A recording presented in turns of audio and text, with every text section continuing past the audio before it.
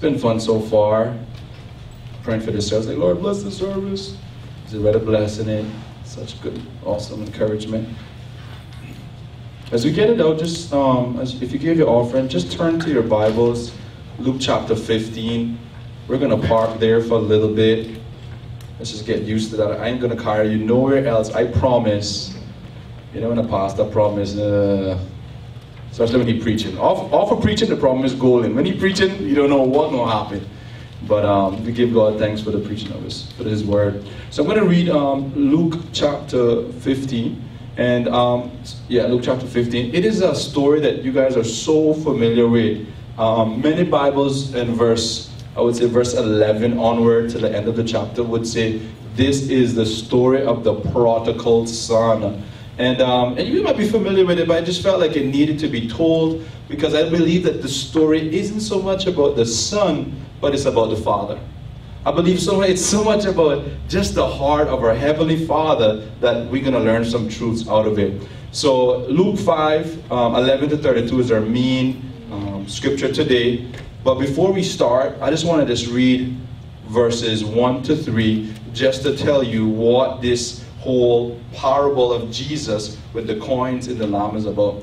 So it says, many dishonest tax collectors and other notorious sinners, this is verse 1, often gathered around to listen as Jesus taught the people. So who are there? Dishonest tax collectors and other notorious sinners. Man, this is awesome. Jesus knows how to draw a crowd. This raised concerns with the Jewish religious leaders. Who it raised concern with? The religious people. Anytime sinners are around, and anytime notorious sinners are around, and anytime dishonest people are around, gathering to hear the word of the Lord, people are dumbfounded like, what? What's going on? This raised concern with the Jewish religious leaders and experts of the law. Indignant, they grumbled and complained, saying, normally the fruit of a religious spirit is grumbling and complaining. Not always, but part of it is the grumbling and complaining. They grumbled and complained, saying, look at how this man associates with all these notorious sinners and welcomes them all to come to him. Now we would read in other Gospels, it would say that it's not the healed people who need a doctor, but it's the sick. There's something about Jesus that the religious people thought they had it. They thought that they knew God. They thought that they knew the prophets and knew the law. So they don't need the revelation of the Son and right relationship with the Father. They didn't need Jesus, but the sick people, the dishonest tax collectors, and the notorious sinners needed him. And when you position your heart to receive from Jesus, you're going to always get what you position your heart to receive. But if you feel that I already got everything, you're not going to receive anything from him. So his story is responding to this negative perspective of his relationship with sinners from the notorious religious people. All right? So just to give you a summary, he talks about the lost lamb. Some of you guys know about that story, that he leaves the 99 and goes for the one. There was one sheep that got lost. I don't know about you, but I watched Pets the other day. And there's a very funny part with the little sheep. Go watch it. Call your son. He came on a pay. He could take you on a date now, Chelsea. But in Pets, it's like, it is going the next direction. Like, wow, these sheep, the Bible says we're all like sheep and have went astray. We need a shepherd so bad. So this sheep goes away, and the man does something that is not known of, agriculturally speaking, because your sheep is your money. So he leaves 99 of his fold and goes search for the one. Talking back to what you said earlier, Chelsea, just the incredible value that God puts in us. The next one is a parable about the lost coin. Now this woman, the Bible says, had 10 coins. I believe that's what she said. I just highlighted. She had 10 coins, and the coin got lost in her house. Now yesterday I couldn't find my phone. And it wasn't a big deal, but I was searching for it, getting ready, brushing my teeth and everything. Look at my phone, and this is 10 silver coins, and one of them got lost, and I'm pretty sure the value of the silver coin was way more than my phone. And the Bible talks about when she found it, she looked up everywhere, she moved furniture, she looked everywhere, and she finally found it. She called her neighbors, and she celebrated that the coin that she lost is now here. And it's in the backdrop of this conversation about the lamb, and about the coin. What are the two things that are most precious to us, right? Relationship and our money. So he's going to talk about money and relationship in the story of the prodigal son, but he just want to talk about money first. The lamb represents money, represents people, but it's also represent money. The coin obviously is money. And we celebrate when God is redeeming things. Now remember, the Bible says God came to save that which was lost. People lost, issues are lost, wisdom lost. What did Jesus Christ come to do? To receive and to bring back what was lost. So God is always in finding things, restoring, reconciling, and redeeming. So let's talk about this story now in verse 11. And I'm just going to highlight some of the stuff as I go through the verse with you. So let me read verse 11 to 13. So then Jesus said, so he told the story of the coin, and then he said this. Then Jesus said, once there was a father with 2 sons. So we know, when you read the Bible, it gives you the characters. Who's in the Bible? Who they're talking about? A father. How many sons he had? 2. Thank you, Jesus. You're a good storyteller. The younger son came to his father and said, Father, don't you think it's time to give me the share of your estate, inheritance, that belongs to me? So the father went ahead and distributed among the 2 sons their inheritance. So 1 son came, 2 sons got their inheritance, okay? Shortly afterward, the younger son packed up all his belongings and traveled off to see the world. He journeyed to a far-off land where he soon wasted all he was given in a binge of extravagant and reckless living. Sort of like what God was redeeming Uncle Richard from a couple minutes ago. He shared his story. A child requesting for their share of an inheritance in this setting while their father or parent is alive. In this culture, what they're saying is, Dad, I wish you were dead. How can you receive an inheritance of somebody alive? The full inheritance, you can't receive it. The person has to die. And the person has a lawyer, and they put it in their will, in a trustee, all that good stuff. But the person actually passed away in order to receive the inheritance, right? So notice there are 2 sons. And even though I said this before, the younger son requested the inheritance, both of them received what was due to them. So you have 1 son about to jump ship and leave the place of protection, provision, and blessing. And you have 1 son that stayed. We're going to hear about the son that stayed next couple of minutes. There are also 2, so we can learn from each different perspective. I love this story because it's not just one perspective. It's the son that went and the son that stayed and the father that loved both of them that are in the story. Once inheritance was received, he went far away. A faraway land, sort of like a Disney movie, you know. He ran away from everything that was familiar to him so he can do as he pleased, living a life of extravagance and reckless living. I don't know about you, but when I sin far away. I'm just saying, when I was in the world, I was sinning far away. When I was reckless with my life, I didn't want to sin close to home because too much people know me. I don't know about you, but enough likes to go other places because too much people know you right here. Let me tell you something, you can't hide from God. So I had to give up all those foolish thoughts and all those foolish living and come right in the corner of God's heart for me and say, you know what, I'm not running anymore. I need help. I need healing. I need freedom. I need a new life.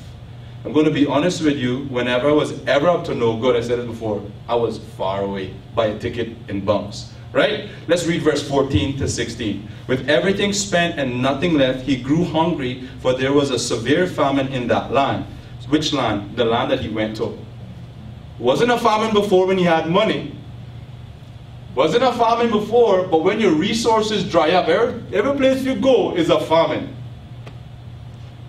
When you leave the perfect will of God, even though you got a little bank account that's flourishing for a little bit, a little friendship that's flourishing a little bit, if you're not rooted and established in God, sooner or later, a famine going to come. Alright? So he goes on, he says, a famine came to the land that he went to. It wasn't famine before, but the famine now. So he begged the farmer in the country to hire him. The farmer hired him and sent out him to feed the pigs. Now this is really weird now. This is a Jewish man feeding something that he rebukes, that he's not supposed to touch.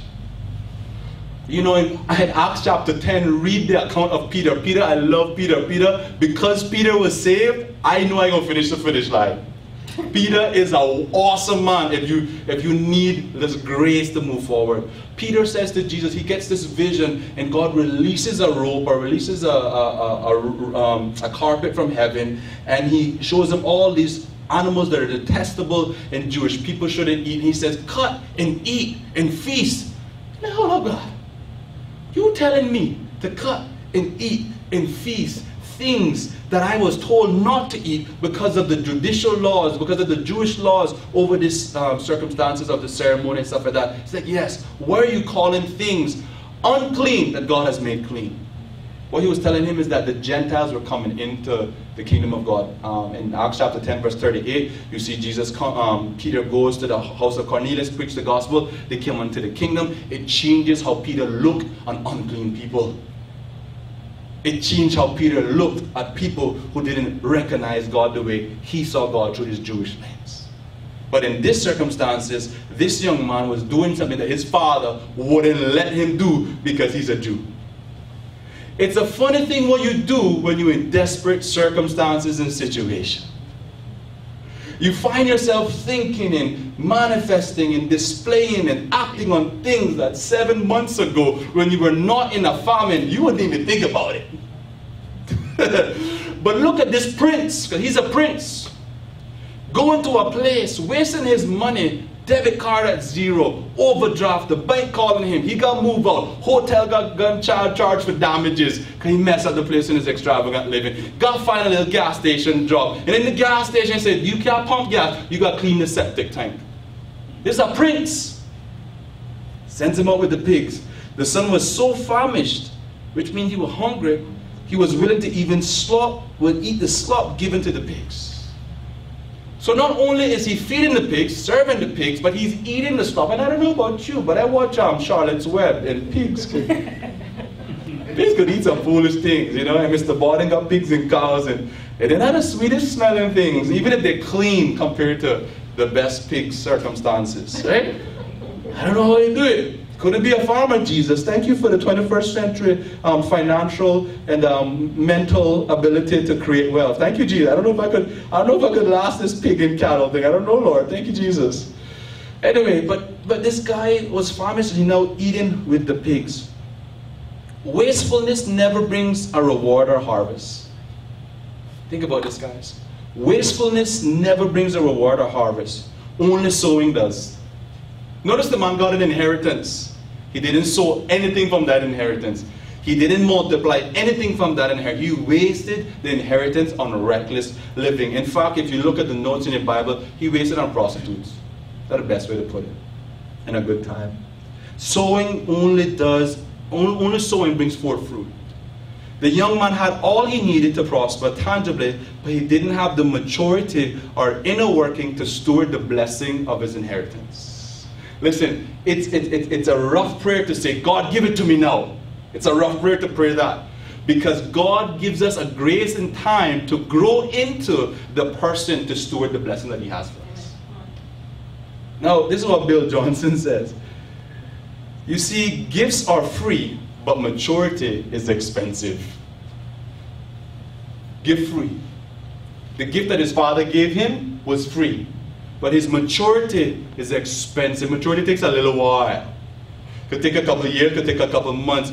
But obedience brings the acceleration to maturity. And so Bill Johnson said, listen, the gifts are free, but the maturity is expensive. You see, a blessing in the wrong season can potentially bring about sorrow instead of joy. A blessing in the wrong season, if you don't have the maturity. No, I'm not talking about like a season like January, February. No, I'm talking about in your life. Season shift when you shift.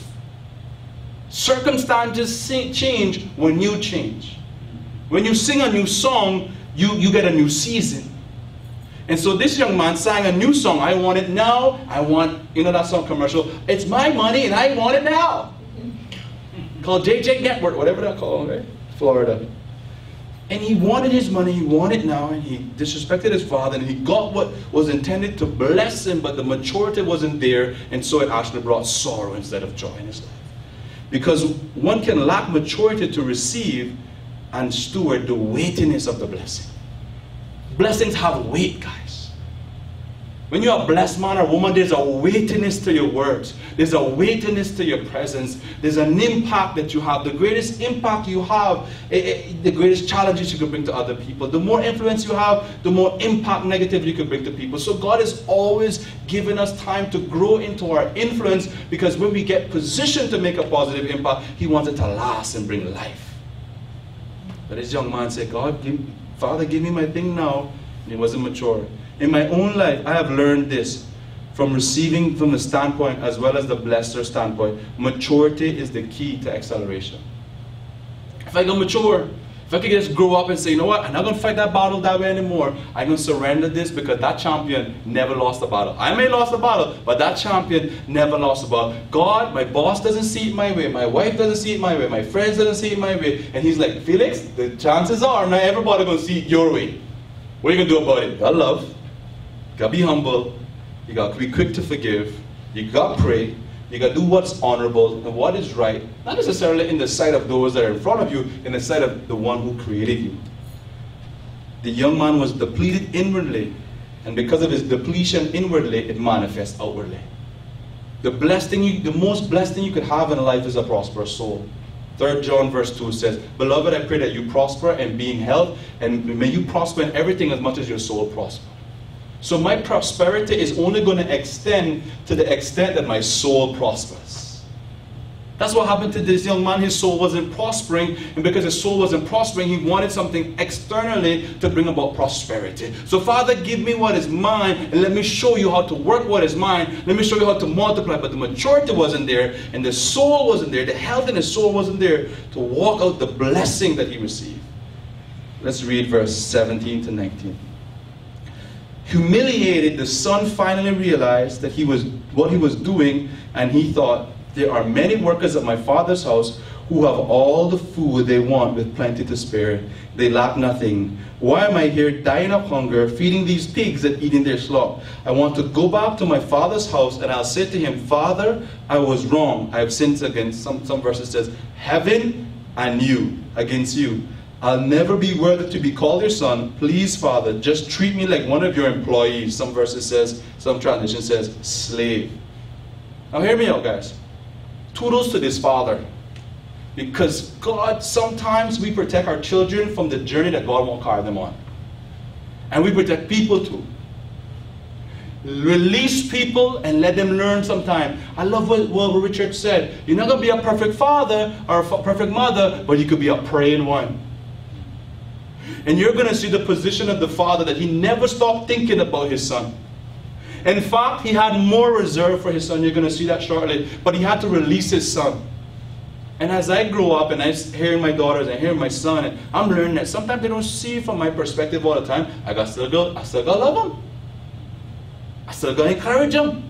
And in the background, I'm praying, I'm warring for their mind, I'm warring for their heart. I'm saying, God, I pray that they see themselves as you see them, and I pray that I can reflect the love that you call me to reflect from them. And until their Father, they can't listen to me and they don't understand me, because they're going to be seasoned when I'm not going to be there at time as much as I want to be there. Put people in their path that carry my heart for them. So that when Nikolai doing something, he need a little encouragement to come back in line. There's a Richard there. There's a Marius there riding his bicycle. Hey, Nikolai, where are you going? Oh, I'm going back home. Or maybe there's Soleil, maybe there's conversations with a young ladies explore different things. Maybe there's a woman of God somewhere that sees her and is like, you know what, young lady, I know your father, I know that. And because she shares the history of the home, the history of the father, it brings the children back in line. Because the Bible says that the goodness of God brings us to repentance. When we speak about the goodness of our Father, the goodness of how He cares, the goodness of the home, like what He said, I remember my Father. That was the goodness. I remember my Father, that even in His house, even the slaves got back room that better than where I'm sleeping right now. Ooh. The Bible says He turned His way on. Many times our need, our source of direction, our provision and peace during challenging times in different places, in different seasons, brings us to a point of reflection. You see, the Father wants you to reflect. The Father wants you to, all right, son, I love you, and I love you so much that I release you, because you cannot be a robot and follow God. There's grace and there's love there. He gives us our free will. The young man looked around and saw everything reflecting the other opposite of what he's used to. He looked around, he's like, slop there, famine there, this one tired, this one hungry, I am hungry. I never experienced this out here in the world before. In my Father's house, but Jesus Christ said there's many mansions. If it wasn't so, I won't tell you about this. There's many provision in the Father's house, and that brought him back home. One of the things that we can so easily do is disconnect our value, our worth, our position in our Father's eyes. That's something so easy we do real quick. We get a little challenge and we feel like God don't love us anymore. God don't care about us. But I'm telling you, listen, when somebody has a right relationship with you, they don't have to shout, they could whisper. And our Father sometimes whispers to get our attention. Notice he already had a conversation with himself. Some of the greatest breakthrough you're going to have is talking to yourself. In fact, my friend Steve Bachland, he wrote a book. He said, you must be foolish if you don't talk to yourself. Something like that, right? And I'm saying to myself, some of the greatest breakthrough, I need to talk to myself. I literally talk to myself, right now. And if you never talk to yourself, because this inward conversation with you and the Father, you and the Holy Spirit, it's like, oh, I could do that, I could do this. And all of a sudden, somebody walking in the room, what are you doing? Just figuring out life. That's why I love running, because, especially now, because I'm unfit. I went running the other day, I went running yesterday, Nikolai rode the bicycle, and he was like, Daddy, how much Rockies they were? And I'm like, I don't know, maybe like 6 or 7. Well, you're going to start in the next one. I'm like, thank you, son. But this is 1.5 miles, and I bust. I could have done 5 miles. Da-na-na. I could have done that. No, I can't. I got to wheel and come again. The greatest thing about exercise, it makes you focus. It pulls all that garbage out, and there's a space in your mind and your heart that there's something that you really need to talk about with God or something. Go and exercise, and you'll see that focus, and God begins to give you downloads when you exercise. That's one of the greatest things. Jesus walked at least 5 miles a day. Dorothy like, that Jesus. No, I'm just saying, there's something about exerting yourself with energy that brings forth like a focus in your mind. We need that. We need that focus. It was a good 4 to 5 minutes, I think, without iPhone. That was awesome. And then I was hooked to it when I came back. So I needed freedom from that. But guys, listen, we need to refocus. Verse 20 to 21, this is what it says. Follow me, 10 verses left. It says, so the young man, or the young son, set off for home. What happened? He reflected. He realized he wasn't supposed to be where he are. He realized that the Father got a better place for him. And that's what God wants us to realize about him too. And he set his eyes towards home. He set for home. From a long distance away, his father saw him coming dressed as a beggar. Now this baffled me. The man not see his son in whatever time frame in a long time. And his son is not the same son, clothes-wise, presentation-wise, that when he sent his son with an inheritance. Now he says that he see his son from afar off, dressed like a beggar, and he aware, boy, God know me. God know you. And your best day and your worst day, he could sniff us out like a hound. He says his father saw him coming dressed as a beggar, and great compassion swelled up in his father. Now I don't know about you, but if you waste my inheritance, and you don't have nothing to show for it, I don't know if this is going to automatically be my response, guys. I'm running for you? God, get me there. That's what grace is for. But this man swelled up with great compassion for his son who was returning home. Let's take a pen. What was he swelled up in compassion? His son was returning home. He didn't stop praying for his son. He didn't stop thinking about his son. He didn't stop sitting on that porch waiting that there's a possibility today that one day he's going to come through before he gets the village gate, and I'm going to see him and I'm going to run to him. He's already made up his mind. God's already made up his mind about you, that if you step 5 feet, 1 inch, 1 centimeter in the direction that he wants you to be, which is home, which is in perfect peace, in perfect relationship with him, he's ready to run towards you. The Bible says that his hand is not short, that he cannot save. That means that God could actually reach into any circumstances and capture me. David says it like this, if I make my bed in hell, you're there. Woo! I don't try to make my bed in hell, but let's be honest, sometimes we get ourselves in hell. We didn't start out in hell. Sometimes a beautiful conversation and boop, hell. Like, where were you? And God is saying, even on the greatest struggle of your day, I can reach you. I can touch you. I can deliver you. And goes on and it says, so the father raced out to meet him He swept him up into his arms, hugged him dearly, and kissed him over and over with tender love. Now my wife and my son is teaching me that hugs heals. Getting there, guys, 30% there. Still working on it. But I don't understand how could this bring a breakthrough? But I'm learning. And this father knew it. That this son was in some rough. You can see he looked rough. He smells stink. I don't know about you. Homeless people are the best smelling people in the world. And the father runs to his son, hugs his son, kisses his son, embraces his son, touch his son. God is personal, guys. And there's certain things that cannot be communicated in words other than a touch. She's teaching me, guys. She's teaching me. She's teaching me that sometimes Felix, just shut up, just hug me. I'm okay, baby.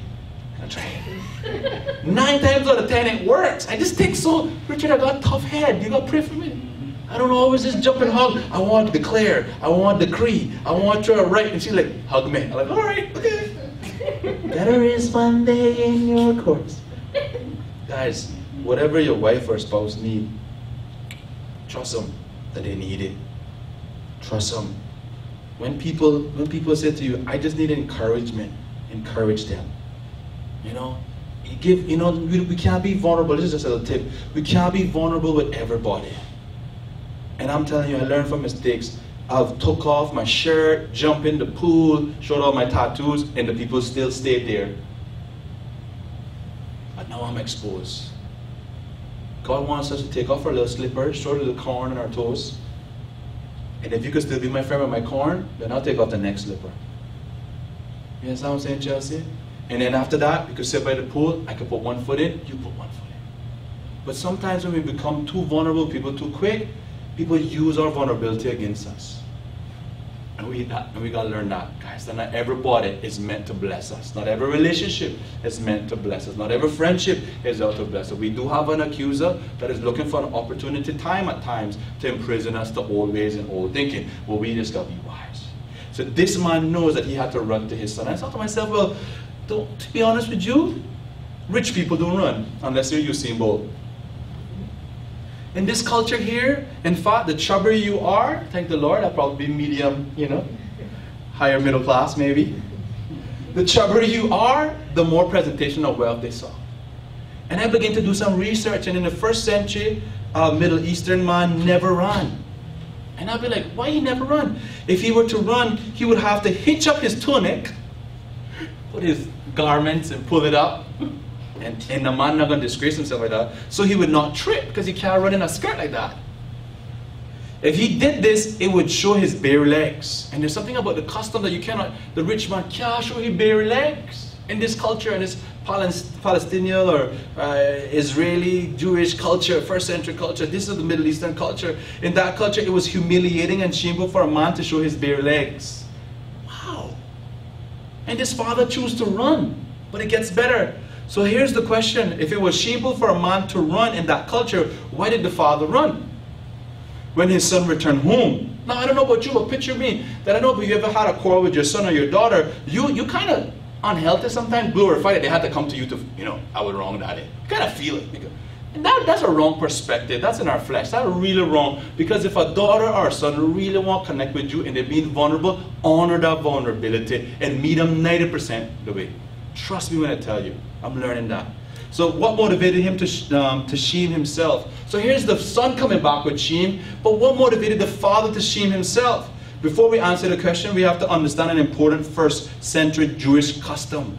There was a custom when people leave a village that dishonored their family, that dishonored the village, that dishonored that community. When they walked out disgracefully and they want to return, there was a custom that could ever negatively change their life. A guy by the name of Kenneth Bailey, an author of The Cross and the Prodigal, explains that if a Jewish son lost his inheritance among the Gentiles, where was this guy? He was with the pigs.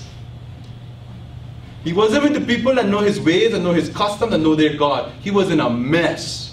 So he was with the Gentiles and then returned home. The community would perform a ceremony called the Kaza.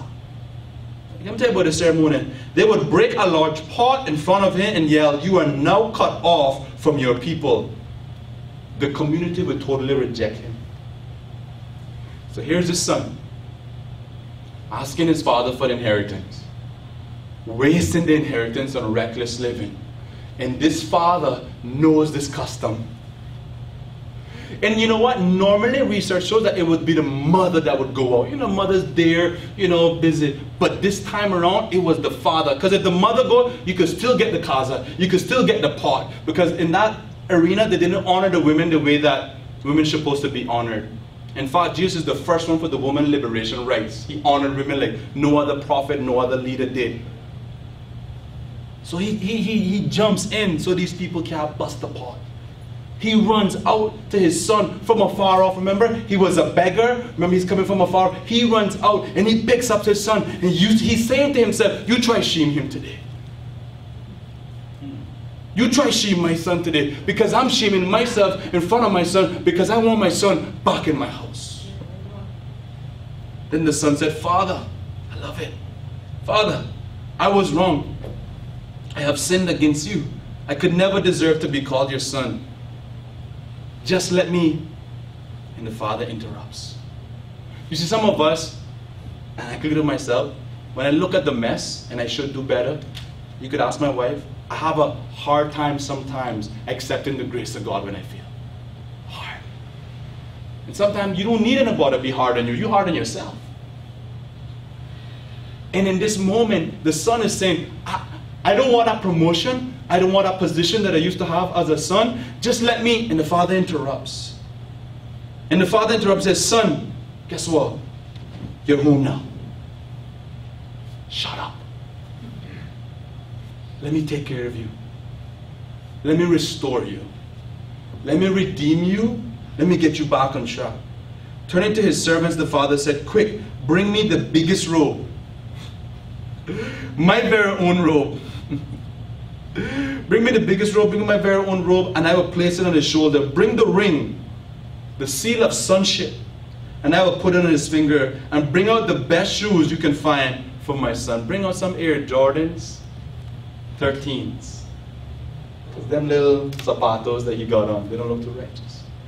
He said, if he's going to wear the best, guess what? The best in this village is my robe. Give him my robe. And guess what? The seal of the ring of sonship, that was the seal that your father would give you. That was a ring that bear the crest of the family's name. So that when you go into the marketplace, your father would pay for it simply by you putting the ink in your ring and putting the ink on the receipt that you picked it up. So when the father go pays his debt, because the Bible says God owes no man nothing. When the father go pay his debt, he see his own seal. I pay for it. He said, put the shoes, because we travel some places that only God should know where we've been. To be honest. Put some new shoes on it.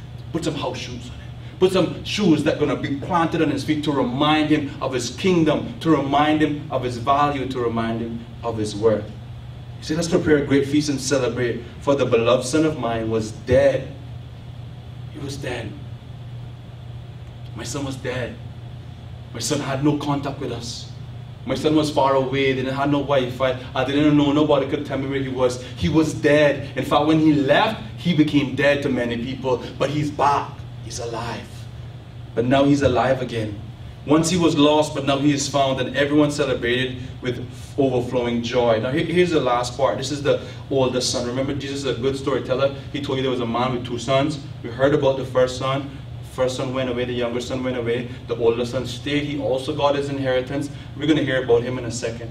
Now the older son was out working in the field when his brother returned. And as he approached the house, he heard the music of celebration. Why is he hearing the music? The father have a party. The father have a party. What are you going to do when your son lost and come home? You're going to celebrate. You're going to tell the block party. You're going to hire the best DJ. You're going to cook the best this, the best that. You're going to tell your wife, babe, and everything. Everybody gonna get ready. And he's hearing this music. He's like, what today is? Today not Friday? It's payday. I don't know what today is. And he's like, what? This is uncommon. What kind of celebration is this? So he called over one of the servants and asked, what's going on? Fill me in before I get close to my father, because I've kind of missed out. The servant replied, it's your younger brother. He's returning home and your father is throwing a party to celebrate his homecoming. The older son became angry and refused to go in and celebrate. Let me continue reading. I got a note there, but let me just continue reading. became angry and refused to celebrate. So his father came out and pleaded with him. Hey, the grace of God is offensive. The love of God for you, it's offensive. The favor that God has given to you, it's not your problem, it's favor, it's offensive. It's offensive, make people deal with it. The power of God in your life, it's offensive.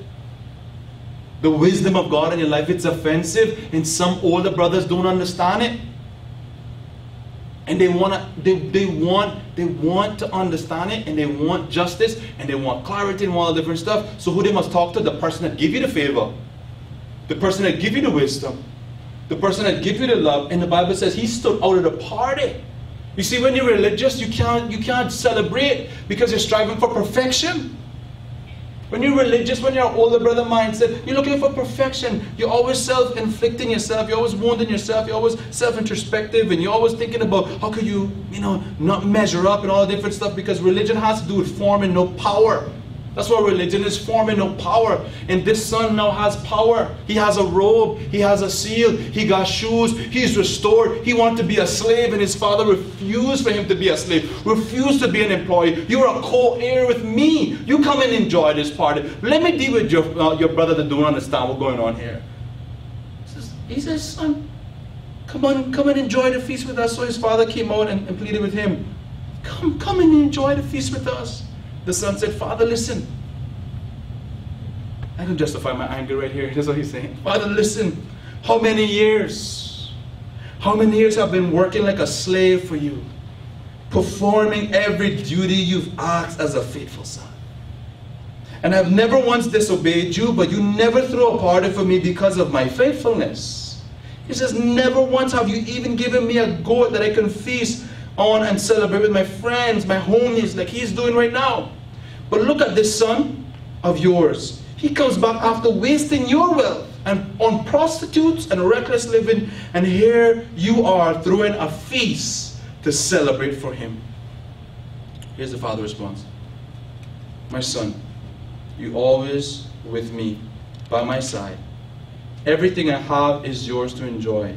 It's only right to celebrate like this and be overjoyed. Because this brother of yours, was once dead and gone, but now he's alive and back with us again. He was lost, but now he's found. Let me highlight the couple notes, and this is it. Finish. Get the song ready for me. This highlights the heart of the older brother. The father said to him, son, all this time you've been with me, everything that I have is yours. But the older brother was a slave to his duty. Was a slave, he wasn't a son. Everything he had was the father given to him. Guys, I want to share this with you. We have to stop working to be loved. This is what this young man's problem was, the older brother. He was working for his father to be loved. He was working to be loved. Notice me, Daddy. Daddy, notice me. Daddy, notice me. Please, please, notice me. Notice me, Daddy. Daddy, Daddy, please, please, please. Son, I notice you. When am I going to do this? Son, the fridge is empty. Son, this is all yours too. He never thought like that. He never thought like that. He was working to be loved instead of working from love. You see, wholeness, growth, maturity should always be celebrated. Maturity should always be celebrated. Growth should always be celebrated. But he cannot celebrate. Why? Because he's looking for perfection. And if you're looking for perfection in your life, there's not going to be a lot of joy in your life. But if you're looking for growth, if you're looking for maturity, if you're looking for wholeness, if you focus on the goodness of God that leads to repentance, there's going to be joy in your life. And joy has to do with that inner knowing that He's with you and He's never going to leave you and He's always for you. You know, for me, the main character in this story is the father. He's involved from the very beginning. He is the author and the finisher of this story. The father gives the son what he wants, when he wants it, and he blesses his son, and he leaves his son. But he never stops thinking about his son. He never stopped interceding with his son. When his son come home, he tells the whole neighborhood. He shamed himself. He protected his son. He clothed his son. He put the ring on his son. He put the shoes on his son. He embraced the son. You don't like it? I'm sorry, but my son is home. He talks to the older son. He's a mediator between the religious spirit and the grace that is available. Who did that for you? Jesus. Jesus, when people have a problem, you're just like, I'm the mediator between God and man. Let me talk with him. Let me deal with them. And he had to point out the religious minds as saying, hey, you are loved too, just as much as the Son. Come and enjoy. Come and celebrate. Where's the love? He's working to be loved instead of working from love.